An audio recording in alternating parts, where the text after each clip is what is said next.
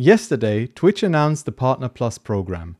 Qualifying creators will receive a 70% profit share instead of the 50% that uniformly applies to partners and affiliates under the controversial monetized streamer agreement. But who qualifies for this program in the first place? A look at the FAQ page reveals it takes 350 paid subs, excluding gifted and Prime subs.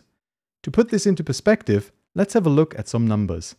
Between April 2020 and April 2021, the share of Prime subs was 43 to 50%. I don't think that number changed much since then.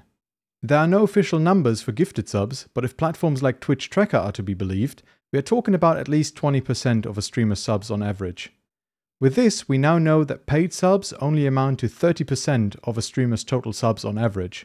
Therefore, 350 paid subs also means around 333 gifted and 583 Prime subs on average. A total of 1,167 subs. At 50% profit sharing, that's around $250 per sub, or a total of $2,917 per month. Not for any small or medium-sized streamer, that's for sure. Fun fact, looking at Twitch Tracker, we only have to scroll to around rank 800 to find the Italian creator Hollywood285.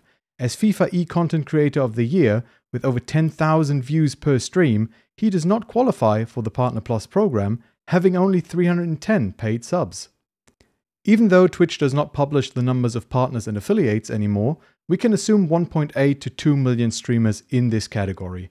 800 of 2 million represents a whopping 0.04%. To say the Partner Plus program affects at most 1% of these streamers is probably not far-fetched. What a joke.